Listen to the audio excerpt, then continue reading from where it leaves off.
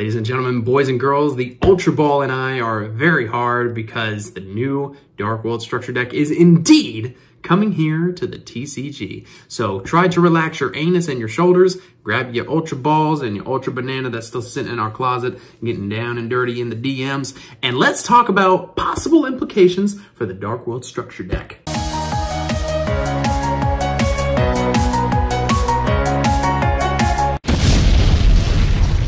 Destroy the ever-living crap out of that subscribe button so we can get to 800, I'm getting ready to say 900, and almost 1,000 subscribers. Ladies and gentlemen, we're currently sitting at 797 subs. Go ahead and smash that. Come on, we only need 3 people. Go and get 3 of your cousins, have them make a YouTube account, tell them to come and sub on over to the channel. It would make me and the Ultra Ball very hard and very relaxed. So smash it so we can get there sooner rather than later, ladies and gentlemen. So let's talk about the brand new Dark World Structure Deck. So a lot of people, including myself and even bigger names like Robbie Cole, MCole40, all these other people, thought that the Dark World Structure Deck was going to be broken down into like a side set or a main set. And that was due to the fact, at least from what I can tell, is that the timing of the Structure Deck seemed to line up where we wouldn't get it, they would, and then they would break it down for us into either a side set or a core set. We saw this most recently with Power of the Elements, where they threw in like the Morphtronic support and the Power Tool Dragon support into Power of the Elements and took it out of Duelist Pack Pyroxene. So they broke it down and put it into a main core set instead of it being another side set. Now, something interesting to note is that when COVID was at its height, we weren't having events. A lot of things were being broken down into side decks or even structure decks and things like that. And I think that that was really just because of like the supply chain issues and things like that. And much more back then than now, so we're still having supply chain issues. But regardless, it's great to see that we are indeed getting this Dark World Structure Deck. Of course, they changed it from Devil's Gate to Structure Deck Dark World, which, okay, it's not very original, but either way, it's great that we're getting this support. Sorry, I literally just realized that my camera was fucking crooked. I apologize about that. I think what is great about us getting this structure deck is that we're getting all of this new Dark World support wrapped up into a beautiful $10 package. And really, it's interesting to see, well, excuse me, $12, because, you know, fucking inflation, fuck me. Besides that, it goes to show that Yu-Gi-Oh!, if you think about it, is really going to evolve and speed up and change very fast. Like, it's going to be interesting to look back on this particular video and say, damn, like, Yu-Gi-Oh! Has really changed, like even 6 months from now or 8 months from now, 3 months from now. Because keep in mind that we're getting Power of the Elements like in just a couple weeks. The sneak peek is at the end of this month, July 30th and 31st. 3 weeks after we get Power of the Elements, we get Tactical Masters, since that was delayed. 11/30 is when we get this Dark World, again, almost said Dark Lord Structure Deck. It would be cool if we got a Dark Lord Structure Deck, though, just a little side note there. So we're getting Power of the Elements, Tactical Masters. We're getting the Structure Deck. We're also getting the Crystal Beast Structure Deck on, like, what, 9/30? And then 2 months later, we're getting this Structure Deck. Then we also have, in October, my birthday's October 4th, and like between the 15th to the 18th of October, we're getting Darkwing Blast, the next core set. Then, like around the same time as the Structure Deck Dark World, we're getting the Magnificent Mavens, like little mini box set thing that comes with the new milling support that tier elements are going to use, like the Gravekeeper stuff, Ashiju, Ishtar, all that stuff. So it's like really back to back to back to back that we're getting all of this. And so the reason why getting this Dark World Structure Deck basically at the end of November going into December is that it makes you wonder, is this stuff going to stand a chance at being competitive? Because, you know, tier elements, they want to go to the graveyard, so maybe we'll see Dark Worlds combined with tier elements. I don't know if that would really work, because if I remember correctly, the tier elements need to be sent from the deck to grave.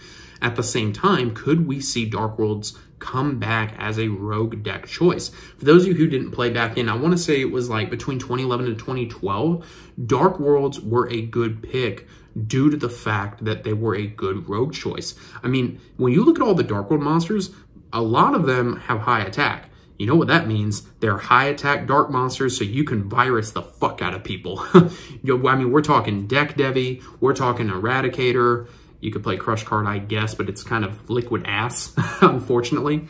But the fact that you can run the virus cards is great in of itself, really, against no matter what deck you're playing against. I feel like the majority of the virus cards, even the newer ones, like from the Lair of Darkness structure deck, are kind of power creeped immune because their effects will always be good, right? Like you get off 2 Eradicators and you call spells for 1 and traps for another and just destroy all spells and traps for 3 turns. That's always going to be fucking good. Like you could argue that the original Crush card was always going to be fucking good. Like there was no way that they could ever unban it, right?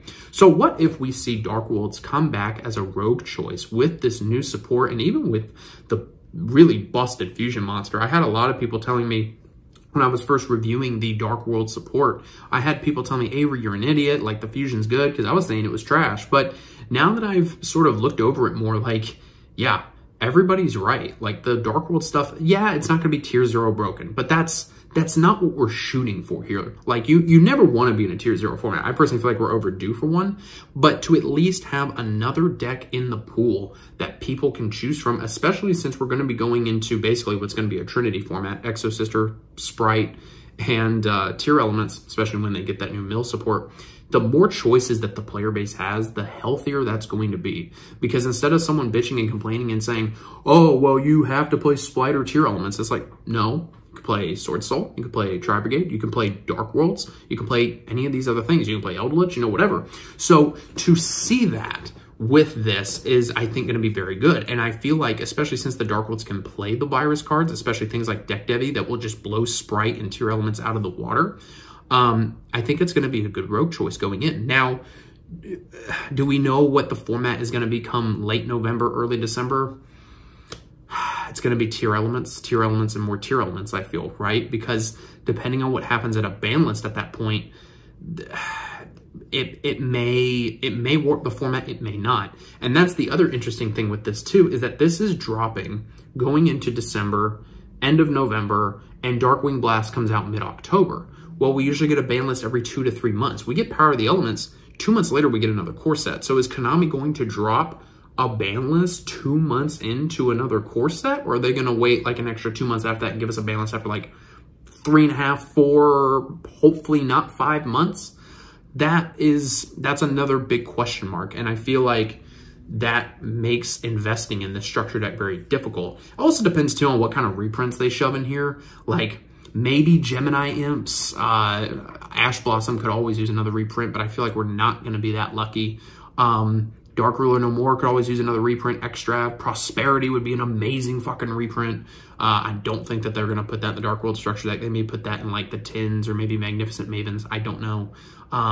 But I still think you should pick up 3 structure decks of this upon release. Same goes for the Crystal Beast structure deck, because majority of the time it's good to just invest in structure decks, even if you just keep one sealed and let it go up in price over time. But if you're a Dark World fan, that's going to be perfect for you. And I even remember playing Dark Worlds back in the day, and I really did enjoy it, because when it popped off, it's kind of like the Flunderies of the format way back in the day. Because once it started steamrolling, and if it opened up busted, especially since you got the Danger support too, that just make it way more fucking consistent compared to what it was years ago. But once it got rolling, it was a big ass fucking snowball that was coming for your fucking, what do they call it, snow house? Like whenever you build a fort, snowball fort. Yeah, I grew up in fucking Florida. We don't have snow, so bite me if I don't know what the fuck I'm talking about. But all jokes aside, I'm just messing around. Guys, please, thank you so much for watching. Let me know what you think about this Dark World structure deck. I'm very curious to know what the community has to think, because I haven't played Dark World in years. So other than being able to just spam the fuck out of the virus traps, I don't really know what else Dark Worlds are doing these days other than mixing in the Danger package to go along with it.